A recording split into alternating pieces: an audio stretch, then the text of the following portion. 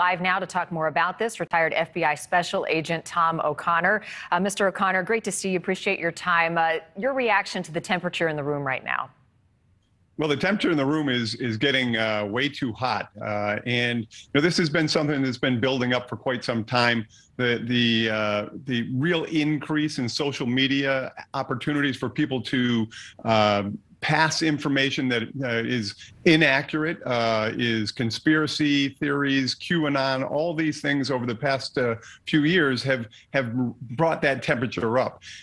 This most recent uptick in threats towards the FBI is just a continuation of what has been going on across the board. And it comes from all different angles. It really doesn't matter what the political bent is on it. Violence in any form used to forward a political advantage is wrong. And we saw that come to the point at a baseball field in Alexandria, Virginia, where Steve Scalise was shot by a person who had built up their hatred and their hatred towards the government, the Republicans in that area, and shot at a baseball field. This is the same type of thing that's happening where rhetoric is being, people are saying things that other people are taking as calls to violence. And you can, as you were just playing, the calls for civil war, the dirty bomb in front of the FBI building. This is in my 23 years as a domestic terrorism extremist investigator, I've not seen it at this point, and sadly, we've already had one person die this week based off that, is a person who was led to believe that they should attack the Cincinnati FBI office. So this is not going to get better until leaders speak out and say violence is wrong across the board. Let me ask you this, Tom, because, the FBI has a job to do, right? In serving this search warrant, in searching Mar-a-Lago, their job was clear to investigate if a crime was committed, and that's what they're doing. But how much do they consider the optics of it? They knew this was going to be a big deal as they go in and do this search, how the public would respond. Is that a factor at all as they tackle what is such a delicate person in Donald Trump and the messaging behind it all? Well, the FBI doesn't do small cases, right? I mean, they don't say they're going to make a federal case out of this, meaning that it's going to be some small investigation. The FBI is used to doing very large, delicate investigations, and they know that they're going to be, called this or called that. Just the idea that is being said that FBI agents planted evidence. I mean, that's ludicrous, and there are protocols in place to be able to show that didn't happen.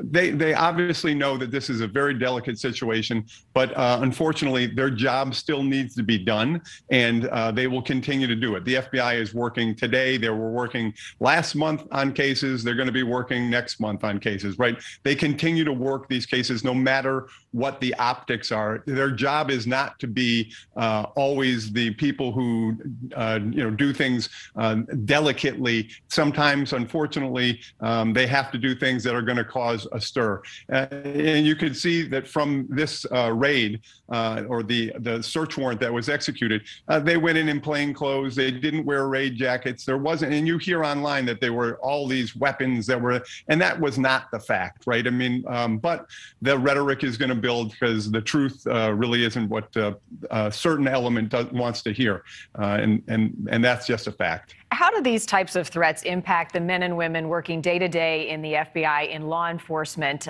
trying to do their jobs? And what more do you want the FBI to do in terms of transparency, getting out in front of this and handling the threats and how they investigate? Well, I think Director Wray came out and called that violence is not acceptable. Brian O'Hare, the president of the FBI Agents Association, came out today in a second statement saying that violence towards law enforcement, no matter the state, local, or federal agencies, is wrong. That is not the way we solve our problems in the United States. We have court systems. This is a system which is going to go through a court. The affidavit went to a judge. It was signed by a judge, and it was executed by the FBI. This is how the process works. Calling for the hanging of FBI agents is outside that box, right? That is not something that we as Americans should fall to. And it certainly is not something that we want to see our leaders kind of fomenting and by their statements making this, causing people to become even more enraged just by the rhetoric and the conspiracy theories that are just abounding online. It is a difficult time, and FBI agents, just like any law enforcement agency, you have to be aware of your surroundings. They have to be aware of the threat streams. They have to track down all of these threats, and that takes time, and it takes away from other duties which they would normally be doing. Right? There's a lot of threats coming in towards law enforcement, and also the professional support staff that works in the FBI. A gunman is not going to determine if this is an agent or this is a analyst or this is a clerical person. It doesn't matter, right? So the threat is there. It's real, and the FBI will handle that.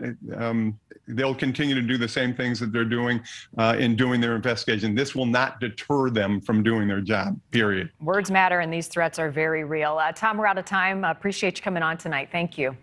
Thank you very much. Have a great week. Thank you for watching. Go to newsnationnow.com to find News Nation on your television provider. And don't forget to click the red subscribe button below to get more of News Nation's fact-driven, unbiased coverage.